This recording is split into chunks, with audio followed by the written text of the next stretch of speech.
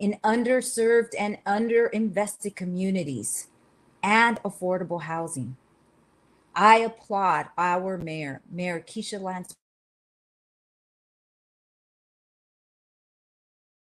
that's focused on this mission, and also the City Council and the Invest Atlanta Board for taking on this initiative and this landmark strategy.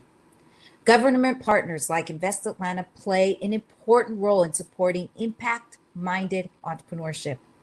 Invest Atlanta is fortunate to have some of the most stellar staff out there that are professionals and are open and are innovative in their thinking and want to do things different and impact this city of Atlanta. We have made many initiatives, have continued to work together with our city and our city partners to really drive this diverse and inclusive action. In fact, 2 years ago, we partnered with Spanx by Sarah Blakely's Foundation and the Atlanta Emerging Markets, Inc., and the Center for Civic and Innovation in Atlanta to launch the first ever Civic Impact Loan Fund. This program helps entrepreneurs with funding, launch, and grow social impact businesses. Many of these are early stage social impact businesses. And while we all understand that sometimes accessing traditional bank financing is not possible, we've been able to support women like Jen Graham, who's the founder of Civic Dinners. This is an awesome platform where people get together over dinner and they talk about some of these very difficult conversations. And Chop Art, founded by Malika Whitley, to extend dignity, community, and opportunity to youth experiencing homelessness through multidisciplinary arts immersion and mentorship. Also recently, we introduced a financing program called the Atlanta Forward Loan Fund. This provides financial assistance to small businesses and startups that are located in our accelerators, our incubators, our co-working space, all in the city of Atlanta. Diversity is a strength. Makes impact here in Atlanta. We are home to many exceptional, successful, social-minded entrepreneurs. And as I like to say, it is in Atlanta's DNA. Like Jasmine Crow, who's founder of and CEO of Gooder. This is a 3-year-old startup that is focused on sustainable food supplies. Not only is she headquartered here in Atlanta, but she is now leveraging her technology to reduce food waste and feed the hungry. Her company has been crucial in this COVID situation and has helped the Atlanta public schools and the. It's exciting to see her in action. And Dr. Novales, she is focused in gender equality advocate who believes in economic empowerment and inclusive economic growth. She is the founder of Enrich Her and is deeply engaged in the network of women-led business owners. And then we have the Women's Entrepreneur Initiative. This is the proud home of what Invest Atlanta has been able to focus on and how we help support our women entrepreneurs here in the city of Atlanta. Creating an environment where businesses like Gooder and Enrich Her and the Women's Entrepreneur Initiative thrive is part of the picture here in Atlanta. An inclusive economy starts in communities that are socially minded, investments that create brighter futures. Tools like the tax allocation district or new market tax credits are helping increase education, provide better health care, increase well-being, specifically in lower income areas of Atlanta.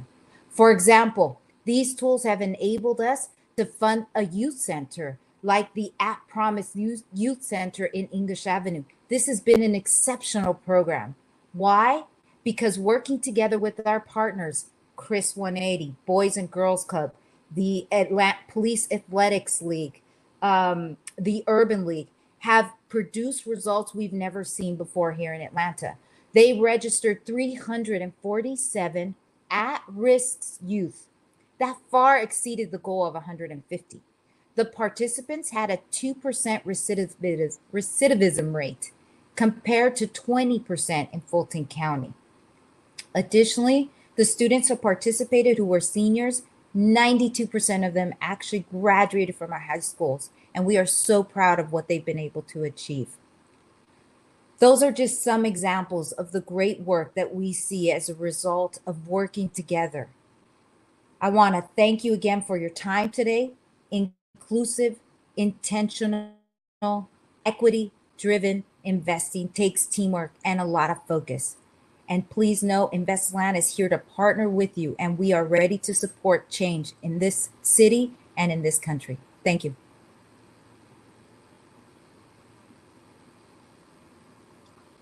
Thank you so much for that. Now we'll welcome to the stage our first panel discussion of the day, Javier Torres-Campos.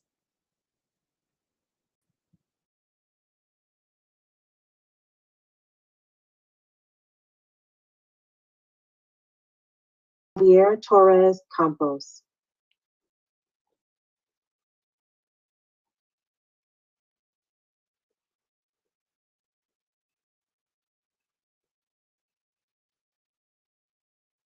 Javier Torres-Campos.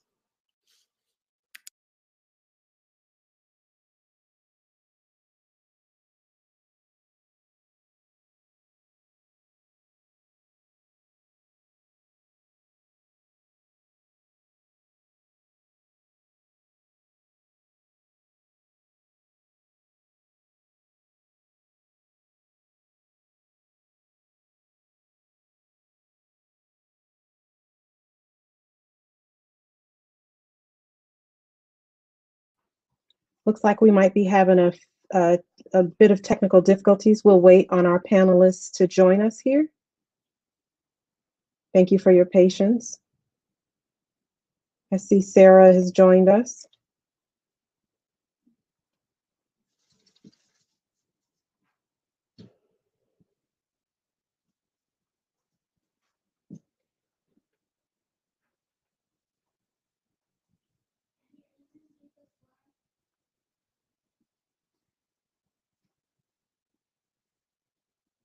I see our panelists are on their way. Thank you for your patience.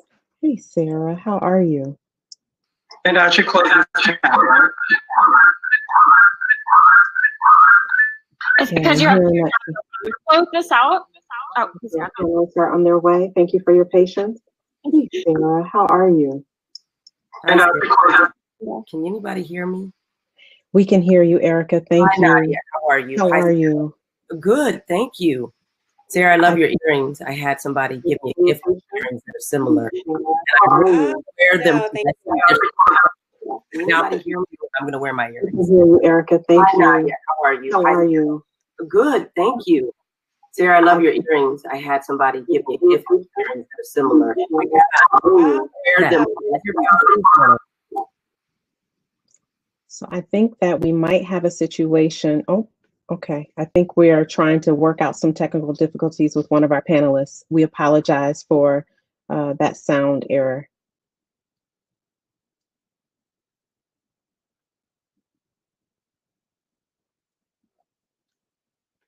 Sarah, you doing well? Can anybody hear me now? Now we can hear you. Okay. Was I doubling, by the way? Because I heard myself twice. Yes, I think that was the problem, but I think they got you all worked out. Okay. I see Javier is here, Sarah's here, and I am going to exit. You guys enjoy. Okay, thank you. Nadia. Okay, was I doubling, by the way? Because I heard myself twice. No, Yes, I think that was the problem, but I think they got you all worked out. What is that? Hey, y'all. I don't know if you can hear me. Sarah, Erica, can either of you hear me? Yes, I can. Beautiful. How are you both doing? I'm great. I'm just a little confused because I think I'm opening 2 tabs. So I think they fixed it now because I'm not getting the feedback. So I think we're all set for our conversation. okay, ooh, let's hope so. All right. Hopefully it's not me. I just closed all those. Okay, I think we're good. Good. I think we're good. So Sarah, do you want to start us off? Maybe tell us a little bit about yourself, and then we can jump into the conversation, and Erika can do the same in the work she's doing. Sure. So my name is Sarah Eaglehart. I'm Oglala Lakota. My Lakota name is Wambui Shinawi, which means Eagle Shawl Woman. And yeah, just Ampeti Weshe. I'm CEO and co-founder of Return to the Heart Foundation, which supports Indigenous women-led initiatives. And yeah, just excited to get the conversation going with you both. Yes, hi, my name is Erika Alexandar, and most people know me as an actress. I've been acting for 37 years. Don't do the math. I'm proud, but let's stay on task here. And I now have I co-founded a company called Color Farm Media, and Color Farm Media is a film and television media company. We call ourselves the Motown of film, television, and tech. Our goal is to bring greater diversity and equity to media, and I'm very, very happy to be here. Beautiful. And my name is Javier Torres. I'm the director of the Thriving Cultures program at a almost 103-year-old family foundation based in New York called the Certina Foundation. The strategy that I oversee invests in cultural strategies to undo racism in the US and build a more racially equitable society. Beautiful. So I think today we're talking about the role of investing in artists. Would love to hear from the two of you and the work that you're doing and your ideas about how we do that well, and what are some of the examples that you two have been working on? Well, at Color Farm Media, Sarah, if you don't mind, I'll start off. Is that okay? Well, at Color Farm Media, we know that representation matters. I know that because out of my own story, I played this character called Maxine Shaw. She was on Living Single, a show that ran for 5 years on Fox.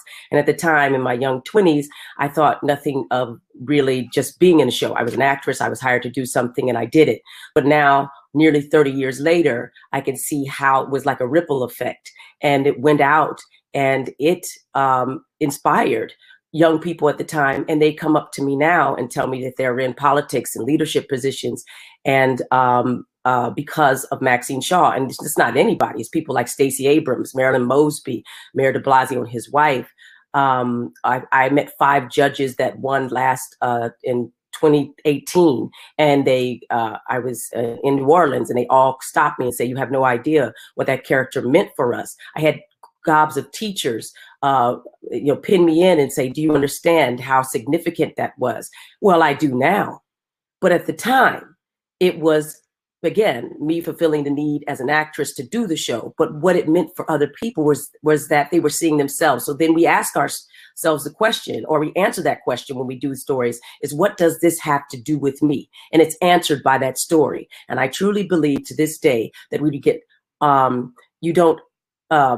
if you want to really change policy, if you really want to influence culture and tell a story that can, again, echo from New Mexico to New York to Bangladesh, you should tell a story. Because I think past flesh and bone, that will turn to dust.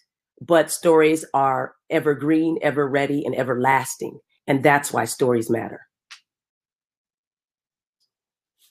Yeah, and for me, I mean, so a lot of my work has been kind of all over the place. And I feel, part of what I really love about this moment is that, we are breaking systems. I mean, as much as COVID is so painful, and what's happening right now in the aftermath of George Floyd is systems are breaking. And I think that that's so exciting for me, because as somebody that has spent their time in so many different sectors, like whether it was a faith-based, Episcopal church, or the philanthropic sector, I sort of landed around where we really can't have any change for Native Americans until, we're really seen on every level of media. And so Return to the Heart Foundation is focused on really changing that narrative. But what that means is we have to be visible in every aspect. And so for me, unconventional partnerships, and I think like every sector, even entertainment industry is so, they live and die by like their linear thoughts and are like, no, we have to do it this way. You're in this area, And I've actually really enjoyed not having all of those lines and, being so set into places, because I think that As you know, Javier, many of us that work in social justice and have for a long time, I think that's the through line for every, project or career that I've had, is that we are also the storytellers. And so, we have all the stories. And so for me, it's like, okay, if I want to reach, maximum impact, I have to find a way to really create a culture shift across America where holistic indigenous wisdom is an everyday thing, right? Because right now we're falling back on patriarchy and like Western systems that haven't worked for us at all. And so, one of the examples that I would point to is Crow the Legend, which I was really happy to get, a credit for and get an Emmy for. But that was a project with John Legend, who, their partnership with Baobab Studios, with Get Lifted Studios, they wanted to tell a story around virtual reality and to be able to, share a story about how the crow became Black. And then to have amazing allies step forward and play the voices of these characters, like, John Legend played the skunk, Constance Wu played the skunk, Ty Sheridan played the turtle. We had Liza Koshy in there that she played, an owl, and then Oprah playing the one that created everything by thinking. And the world, which is, a 360 world where you're dancing with the animals and you're trying to save the earth, basically. As a Lakota person that grew up with understanding that we are all related to animals, to Mother Earth as well, to see it in this visual medium was very healing for me as an adult, because it was playful. It was a playful way to like heal, but yet was visual and was, right into the entertainment industry. So when I was asked to play the moon, Luna, which is named after John's daughter, for us, the moon is named Hawi. I played the moon because they asked me to, but also because I was like, how could you say no to playing the moon? Like, that's the moon. So I did it. But I have to say, Erika, it was super hard. Like, I was like, I am not an actress. Like, I had like you did really well. It was hard. But yeah, I love those types of projects where it's a collaboration, there's social justice attached to it, and we're also breaking and changing systems. And for me, that's the exciting part. Amazing.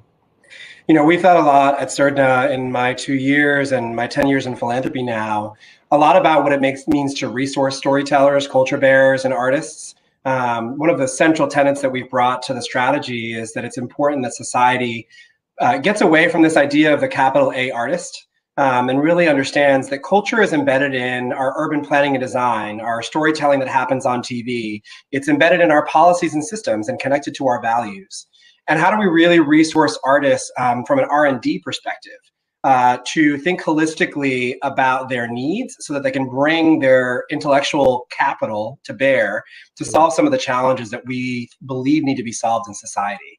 Some of the ways that we're doing that, we have a nationwide our individual artist regranting program with 11 organizations across the country that's solely supporting artists of color that want to work with their communities to begin to prototype and imagine racially just systems.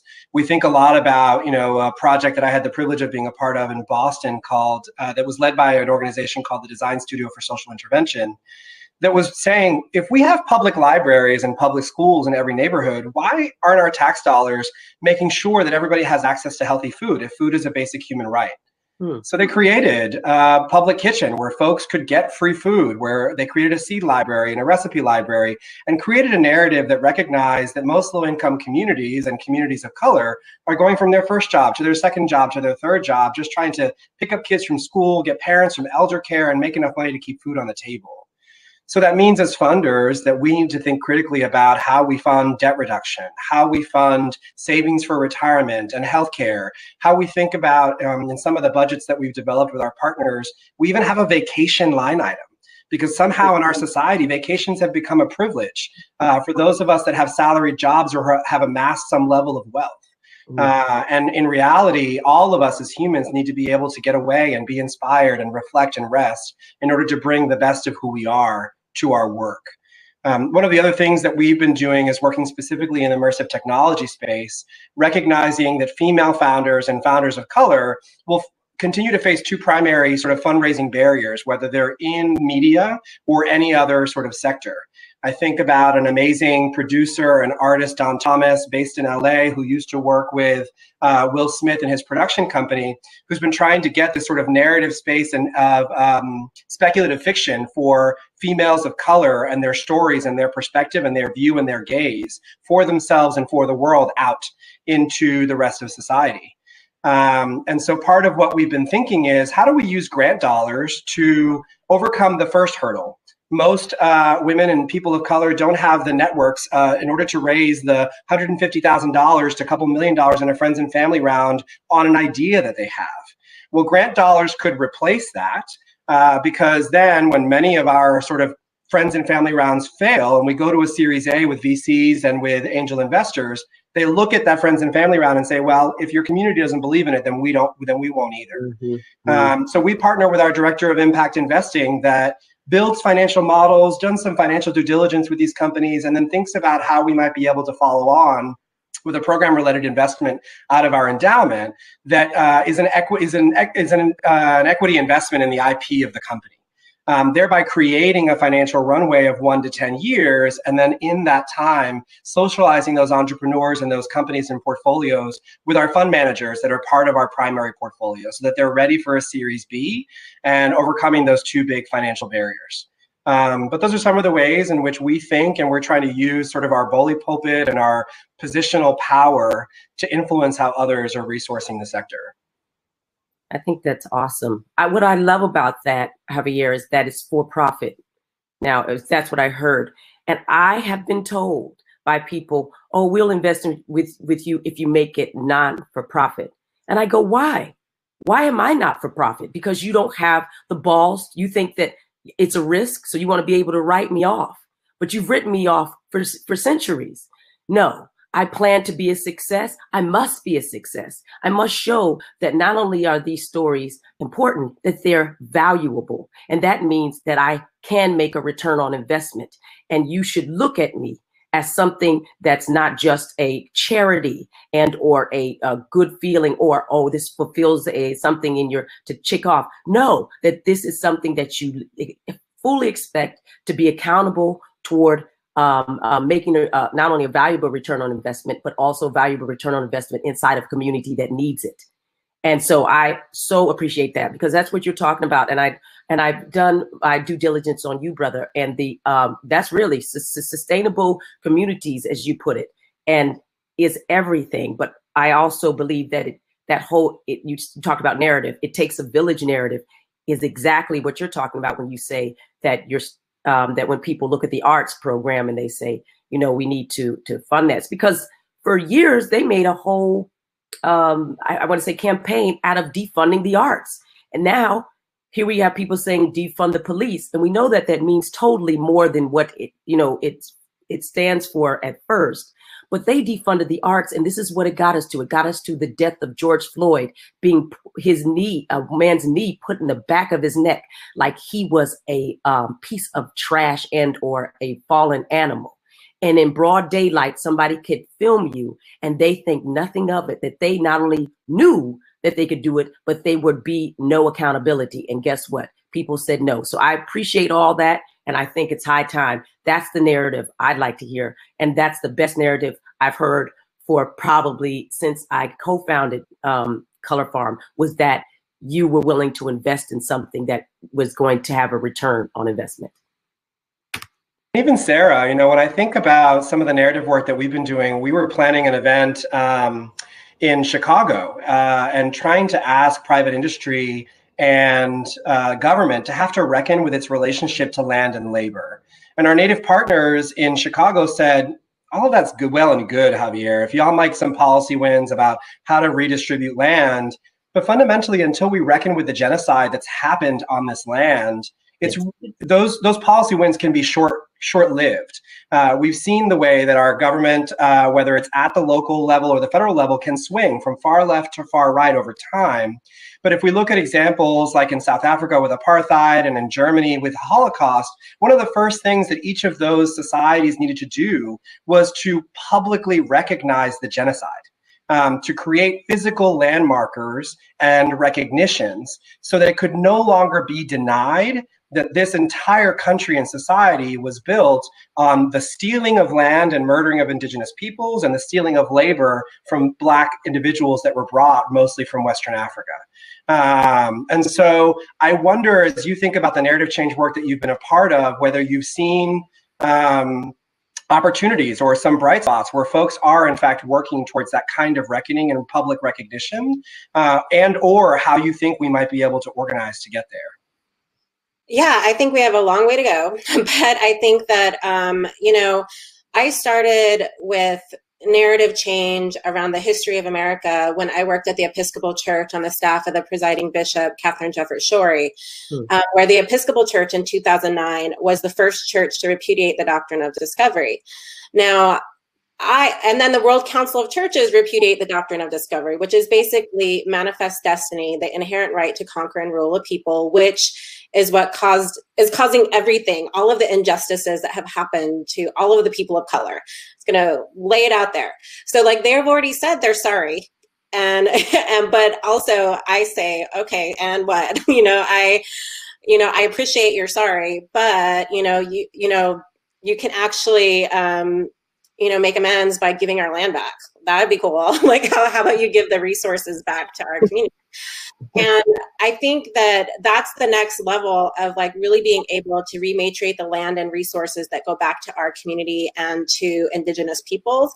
And I think, for me, it's kind of twofold. One is that I've been really fortunate to be able to develop relationships with influencers. And I began that around 5 years ago, right after Standing Rock, because there was an opening. It was like all of a sudden society had an opening where they had gotten a perspective of, what was really happening to Native Americans. And they wanted to know more. Influencers wanted to know more. And so I jumped into that space and said, okay, here I am. I'm ready to help you. Because I also understood that, their platforms, being able to share these messages on their platforms that was how we were going to create culture shift. That was how we were really going to create something different for us. And so for me, seeing impact was jumping into that space with places like people like, Mark Ruffalo, who has done various projects with me. And then being approached by, building relationships with musicians like Portugal the Man or Dispatch or Mumford and Sons, these granted white male, organizations, but they were also like, let me lend my platform. And then so many of them taking up land acknowledgements, right? And like making it just a normal thing. Portugal the Man was doing that probably over a year ago. He was doing that. He was the first one. Secondly, I think there are systems that have to be changed. So with us, we actually created a fellowship called Return of the Heart Society of Indigenous Women. And part of what I saw was that the women that were on the ground, Indigenous women, were usually the organizers on the ground for anything that was happening. And so when COVID happened, we jumped in because, how could you not?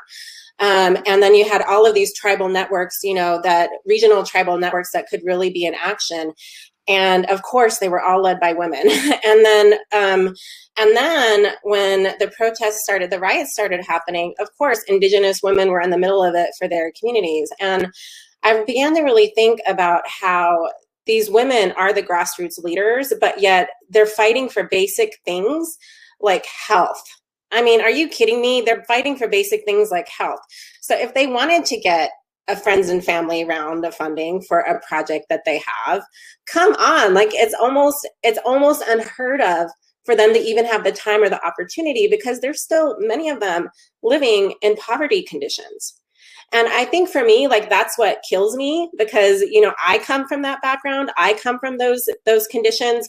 I actually know how to play the philanthropy game, right? Like I know how to play, I did the Hollywood game, right? Like, so when I think about like how difficult it is for somebody like me that's even gone through all of that, those systems and hardships and challenges to find that type of funding, I thought, okay, we need to create a fellowship program for these women, because not only do they need access to funding, but they also need access to a support community and to other women's to network them in. So that's where I see a lot of opportunity coming. I want to remind folks that you can put questions in the chat for us to respond to. Erika, I wanted to come back to the storytelling. You know, one of the things that I'm really excited about with the work that you've done with Color Farm is that in many ways you started tapping into the two primary mediums where I think storytellers have the most leverage on audiences. Both in comic books and on TV are the only places where audiences connect with individual characters and storylines over long periods of time. Film and other sort of forms of media are flashes in the pan. And so I think a lot about, or I'm curious around your intentionality with those two particular mediums. I know that you do film work as well and other forms of media and leadership, but I noticed that those were two sort of pillars that you started with, and would love to learn about your sort of intentionality and strategy there. Sure. I was very unintentional in doing it because I did it as a means to get around the racism and pushback when me and my creative partner, Tony Purrier, created something, let me just set this up, a graphic novel called Concrete Park. And we first imagined it as a film and television show, actually. He was the first African-American to write a movie that made over $100 million. He wrote Eraser. And I had already done The Cosby Show and Living Single by that time, and thought we could use some of this leverage to talk about Black people and brown people in space, because we were very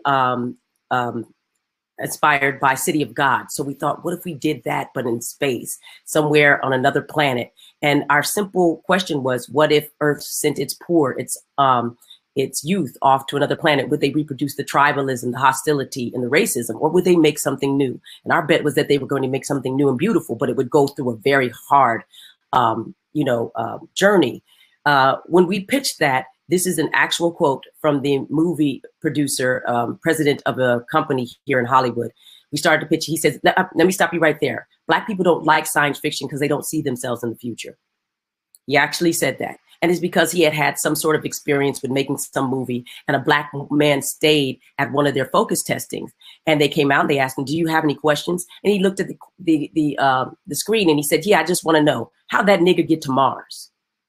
That is a full quote. Now, my partner at the time stopped him and said, let me tell you something about Black people. For Black people, the past is painful, the present precarious, but the future is free. We always creating the future. We are the futurists. We are the aliens that you took from across the ocean to rock your world and make your planets twirl. And by the way, he reminded them of Octavia Butler and Samuel Delaney. And he said, last time I checked, Will Smith is the #1 science fiction star in the world, which he was. He was Independence Day, he was Men in Black.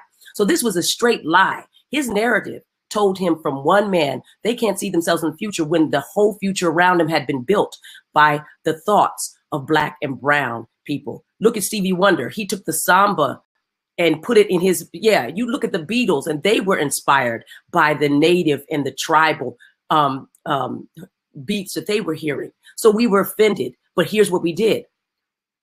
We got mad, and he decided to teach himself how to illustrate comics after 50 years of age. And that's what you see with Concrete Park.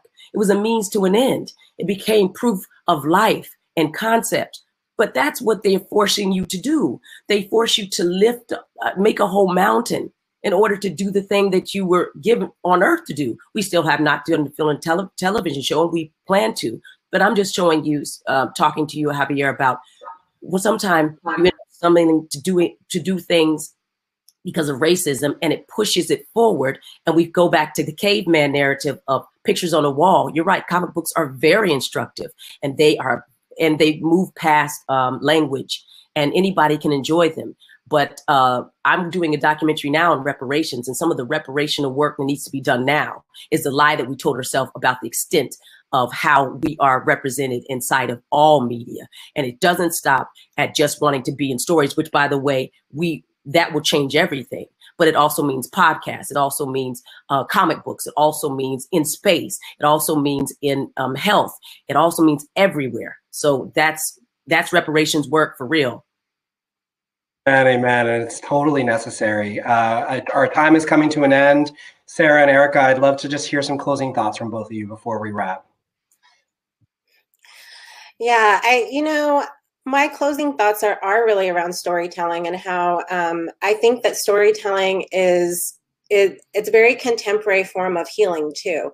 And I think that, Indigenous peoples, part of the stories for us is that it's also our connection to our culture. It's our connection to our identity. It's connection to our spirituality. And so for me, that type of storytelling is really interesting because I think sometimes people don't really value those types of stories, and they don't understand how we really need those stories for healing. And for me, I went to Ghana last August for the 400-year return, and it was such an amazing experience. But I really saw so much of the similarities between Native American tribal groups as well as the tribal groups there and some of the practices. And, it really brought home to me that the way that we can heal is really through telling these stories. And so one thing that I'm working on right now is a self-help / memoir with my identical twin sister, Emma Eaglehart White, who's a psychotherapist. And we really decided to tell the stories of our lives because we thought we've been through so much and we want to be able to give back and help our community heal, especially when our community has so little access to mental health opportunities, but also see it as a way to help other, non-Native groups connect to spirituality and understand Indigenous worldview. And so for me, those things are intrinsically related, and we have to be able to know each other's stories and histories and how we can also be unified in order to really create change. And that's across the board, doing the work and showing up. And so thank you. Sarah. Erika, closing thoughts? Well, I just want to say thank you to you, Javier and Sarah. Thank you so much in Spectrum for inviting me and having this opportunity. And I think overall that one of the things that you and I have in common, Sarah, is that I grew up in a native land. I grew up in Arizona, up in the mountains in Flagstaff. I was born in Winslow, and I grew up around Navajo and Hopi children.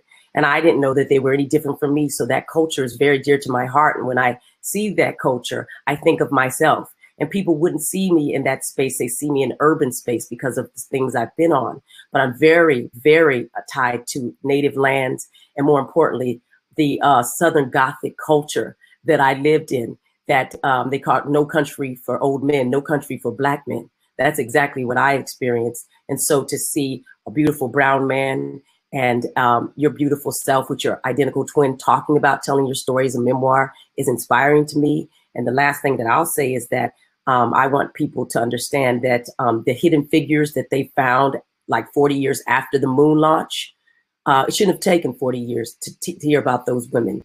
And there's lots of hidden figures out there. And Titus Caffer, who paints now, he paints out the white faces. It's brilliant. So you can see the person standing next to you. That's exactly the work we're doing. It's reparative work. It's restorative. More importantly, it's sustainable, as you say, environments. Now we're talking about the things that you've put your life and commitment to. And so I appreciate the opportunity to say I'm down with you with that work. Thank you both so much. My final thoughts for any of the investors or fund managers that are part of Spectrum and the SOCAP community is, statements of support are beautiful and not enough. You need to make sure that you're backing it up with your money. Invest in these women, invest in these communities of color, let them fuck it up and make mistakes, and then throw more money at them and keep letting them continue to build, design, imagine, and change this world. So thank you both so much for making time, and I look forward to seeing y'all out in the world. See you. Take care. Beautiful. Bye-bye. Wow. Thank you so much to Erika, Sarah, Javier, for centering art in this movement. It's reparative, restorative, and sustainable. That is exactly right. And so I thank you for that conversation. Now we're going to turn our attention to our first lightning bolt of the day with Cherise Conanan Johnson.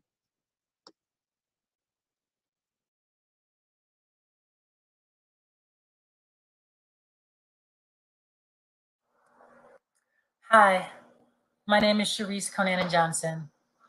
Let me first say that I am heartbroken as to what's happened in our country over the last week.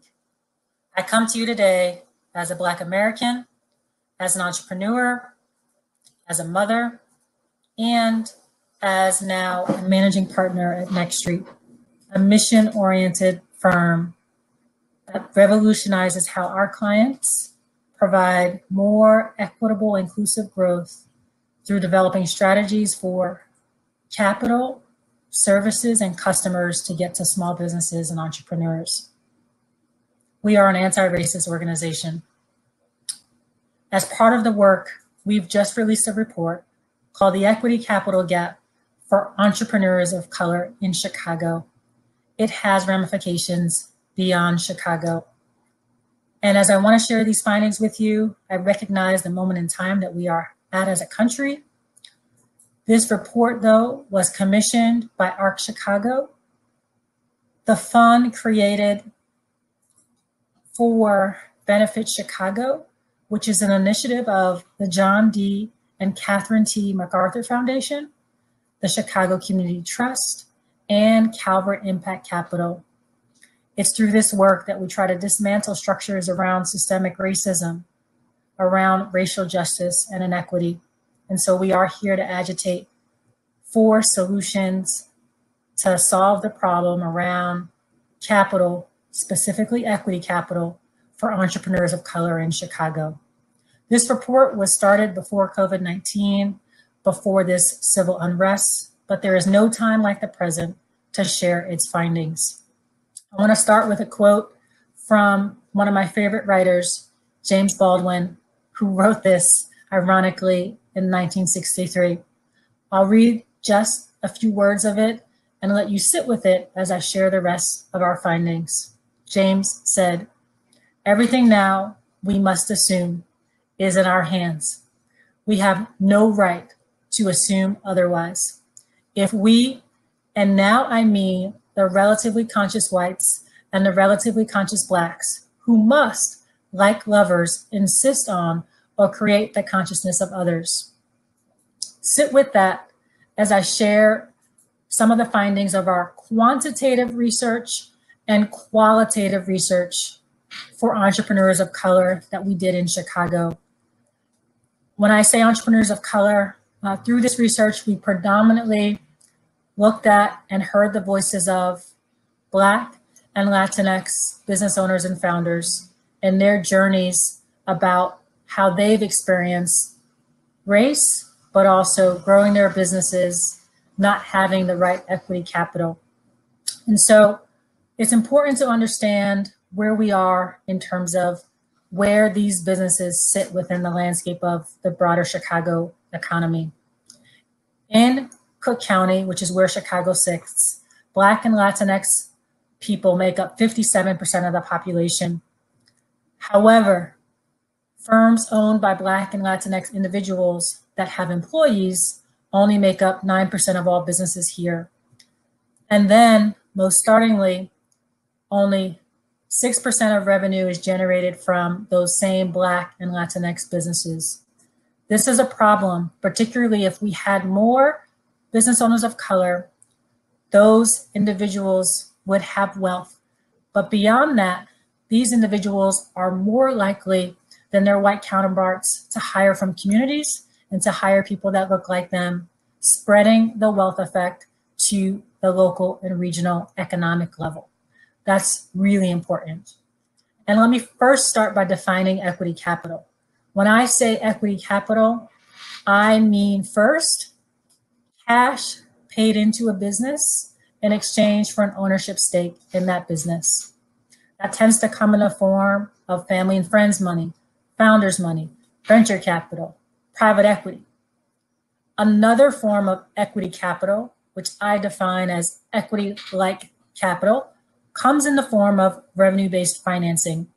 Revenue-based financing is really based on an investor getting a percentage of return based on the revenues of that company. And it has also some repayment options that look like debt, but is not debt because it doesn't hamstring a company in the way that debt does. So with that capital frame, let's look at what's happening in Chicago, specifically around the equity piece. In Chicago, when we did our analysis, we recognized that Black and Latinx owners seek roughly $182 million worth of equity capital. However, they are only receiving $36 million, leaving a gap of $146 million, or 80%. That gap for their white counterparts is only 43%. If you compare that even to the national statistics, white owners get 17 times more funding on an equity basis than their colored, specifically Black and Latinx counterparts. This is appalling, but why is this the case? There are several contributive factors. I want to introduce Donnell Digby, the owner of the Woodlawn, which is based on the south side of Chicago. His experience is rooted in three contributing factors. One, the lack of availability and scale of local equity providers in Chicago. When Donnell was starting his business, he just did not have a lot of options on the equity side. Number two, there's this product mismatch. Donnell needed equity capital, but often investors want business owners of color to receive debt capital, and that's really the only kind they think about, especially if you don't have a high growth tech business. And so that mismatch is often there. There are not that many revenue-based financing options that really match needs like Donnell's, who was starting an incubator on the south side of Chicago. And third, there are limited family and friends options. Like many business owners of color, there is less intergenerational wealth for many of the systemic reasons. There's also higher student loan burdens, and the risk tolerance is a lot lower for many communities of color. There are many Donnells who face many of these issues, and that was affirmed through our research. So what are we going to do about it? I want to propose 4 solutions that help us get to systems change or shifting the conditions that are holding a problem in place. Number 1, we need multiple equity sources. There's no one fund, one silver bullet that's going to solve all of the problems for business owners of color who need equity financing. We need a lot of funds to do so, especially in large cities like Chicago. Number 2, we need an expanded focus and product alignment.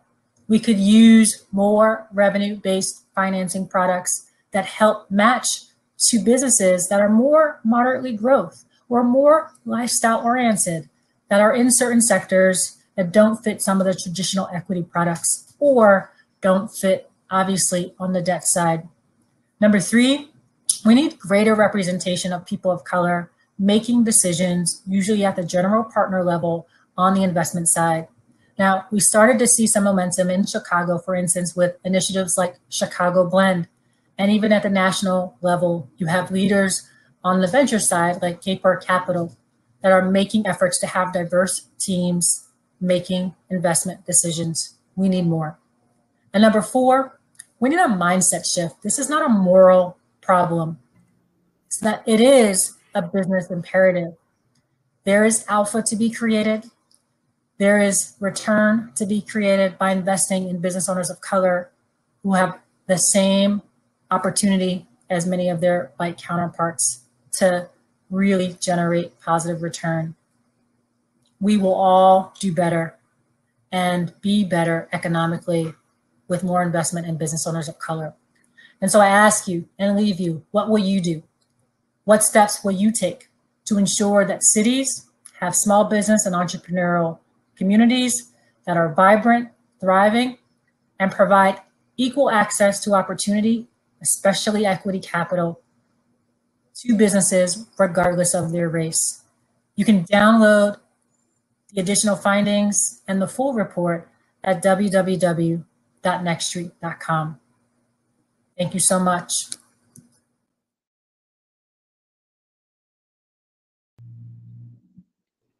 Sharice, thank you so much for that. I think we're waiting. There you are. How are you? I am doing very well. It's so great to be here. Thank you so much for taking the time to join us. You laid out very clearly steps and what we need to do to kind of see a change in this space in terms of having entrepreneurs of color access more capital. But I wondered if you could go a little bit deeper in terms of how do we go about increasing equity capital sources across the country, but certainly in Chicago, but also across the country? Absolutely. Thanks for the question. I do think we are at a critical moment in time where we have the wind at our backs to launch additional funds with obviously institutional money, other limited partners. And so I think one of the things that we hear often is, well, there's just this one fund and let's throw everybody to that one fund and, you know, hope for the best. And so I just want to encourage us to think broadly about we need multiple funds that are out there, and we need funds across the continuum. And so you have a market like Chicago where one particular, for instance, revenue-based financier, Founders First, some people might have heard of them, but they are a revenue-based financing organization. They have a fund and they are trying to build and expand into new markets. They started out in Southern California. They're also based in Texas. And so we need to embrace new solutions like this in cities to help to ensure that they're successful, but also help other traditional equity sources as well. So it does take a whole ecosystem in order to, one, let business owners also be aware that these sources exist and allow these sources to be capitalized properly, not just with the money, but also with the human talent necessary to be making investment decisions as we move forward. So in some senses, that question seems much easier than the last one that I will leave with you. And that is, you talked about really trying to, one of the things that the solutions that needs to happen is really shifting the mindsets of folks so that they're not seeing people of color as social problems, but as business opportunities. Now, if we look into the history, we know that at one point, Black folk and brown folk were seen as business opportunities. Absolutely. What would you say it will take to really shift the mindsets of partners to really look at Black and brown folk differently? Sure. I would point to two things. One is, and this is one I feel like we have to believe that this can happen, which is education around what you just said, that this isn't charity. And when we actually look at the numbers and experiences of successful Black business owners, there are so many examples of what that can look like. And we need to lift those examples up so much more, but also recognize that those aren't just a talented 10th. There is a whole lot of other Black and brown folk doing, really, fast moving, innovative, solutions out here to solve problems for customers. So part of it is just education and exposure. But then the second part, which I think is even more important, is leading by example. You're not going to get the mindset shift if people in decision-making platforms and of authority don't also see other people taking the step. And you have to ask yourself, why not me? You can't always wait for the next person to take action steps and invest the capital. Writing the check, it matters. As a person myself who was an entrepreneur who started a company, a lot of times in these types of investment opportunities, you have people following the herd. But I want to encourage folks to take the step themselves, lead their peers, and use your wealth to usurp the system forces that have got us in this place in the first place. And so it's going to take bold, courageous action. And hopefully that's a multiplier effect so that it's not just seen as bold, down the line. It's just par for the course. And that's what we need to move to in order to move the mindset. Absolutely. Sharice, I want to thank you for giving of your time and energy today. And I thank you for joining us and giving us things to think about and real solutions, because that's what we are here to do, is really uplift those solutions that we can take action on. So thank you so much for your time. Thank you, Nadia. It's a pleasure to be here and looking forward to more great things out of you all. Absolutely. Thank you. Okay. So very interesting tie between what we